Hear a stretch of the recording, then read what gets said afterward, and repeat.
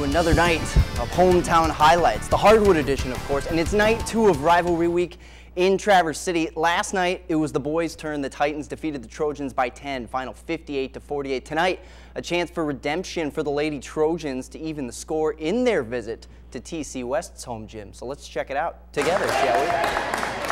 Here are some of the sights and sounds of a very special start. Always a big-time atmosphere, girls, guys, football, basketball, hockey, whenever you get these two teams in an arena together. Right away, Titans starting off pretty well, breaking the ice. Kelsey Belinsky nabs the ball, feeds it to Emily Thomas for the first drop in the bucket.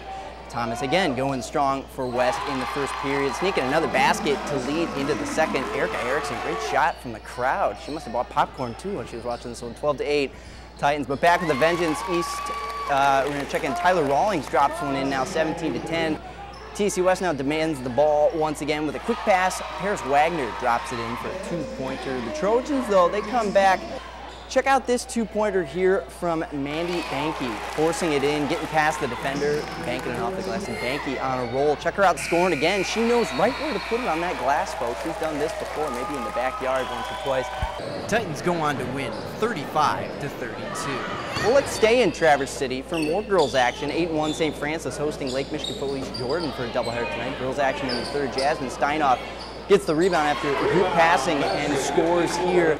Then Liza Erickson feeds Caitlin Feeney down low, and Feeney knows what to do. We're going to go ahead and check out East Jordan now. Valerie Peters drives, hits the shot, beautiful spin move there. Then Erickson again hits the crossover layup. Erica's getting confused. She's in the studio watching this right now. This is Liza Erickson playing on the floor. Then Brianne Newberry finds Allie Sutton for the Red Devils. Nice little pass there, gets the open 6-footer. Beautiful bunny jumper. Glads, though, they go on to win 51-27. Well, the Blazers and Elks continued their rivalry in Kalkaska County tonight. A boy-girl doubleheader. Here are the girls first. Early on, some misses for the Blazers, but check this out. Kelly Guy, she's number 4. She's scrambling for the loose ball and makes her way in, dodges around all the Elk defenders, and puts it in, making it look easy. Later on, Rachel Hintz goes to the bucket, gets the basket to bounce, making it look easy. Excuse me, I jumped ahead there. This is Rachel Hintz for the Elks. Here she is getting the work done down low, and she draws the foul. The previous play for Kalkaska, that would have been Taylor Berge, but that was Hintz for the Elks. Now back to the Blazers' possession. Tabitha Kibbe, corner 3 there, spots it up. And once again, when you need a for sure bucket for the Blazers, they go to Kelly Guy once again, and she makes things happen from long range. She had 26 in this one, and the Lady Blazers go on to win. Final 61-22. And Forest area student section going wild and crazy like a bunch of kids that they are. The Warrior student section very happy to do the wave for us this evening. Warriors hosting Gaylord St. Mary, excuse me, that's incredible. We're in Forest area hosting Gaylord St. Mary. And St. Mary's opponent, they're very good, 8-2 record, but Caitlin Johns right there for the Warriors. She's trying to keep this one close. It's a big-time 3 there. Right back on the other end, though, it's Carrie Borowiak. Catches the defense sleeping, and she's going to waltz right in the front door in the paint and get that easy lay-in. Back come the Warriors, though. Danielle John, well, excuse me, we're going to keep going with the Snowbirds. Another easy lay-in, but here come the Warriors back in this one. Caitlin John, her sister, no doubt these two are related. That's Danielle John, then spots up from 3. St. Mary's goes on to win this one, though. Keeps their impressive start intact, 72-23. All right, welcome back to Hometown Highlights. We've seen a little bit, now we've got a whole lot more, and we're going to start this segment off with the matchup of the week in the Big North Conference, featuring the Alpena boys basketball team traveling to Petoskey, and the Northmen, they're pretty impressive this year, off to an 8-0 start. Let's show you these impressive highlights. The band getting us going early on, very in tune and ready to go. Petoskey guards, though, they're ready to go as well. They work the ball on this play eventually. Get it to Joe LeBlanc, and he'll get the easy points in the post. LeBlanc then will get the assist on the next play when he gets it to the post to Shea Whitmore. Look at Whitmore wide open down low. Gets an easy score to go. Alpena on the other end. Wildcats try to come back. Tyler Pinter maneuvers through the defense on this one and put it up for the score. Alpena again. Jacob Kinzorski finds Luke Cords, and he'll fight off the defender to put this mid-range jumper in the air. And I think I saw it hit nylon, so that bucket's good. But Petoskey would be too much for Alpena. Quinn Emile finds Shea Whitmore again, wide open for the runaway points. Fans go wild. Northmen win, keep their undefeated streak going. Well, let's move on to 10-0 TC St. Francis going up against East Jordan again in the boys' side. We start off in the third with a pass from Connor Sick to Dan Weber.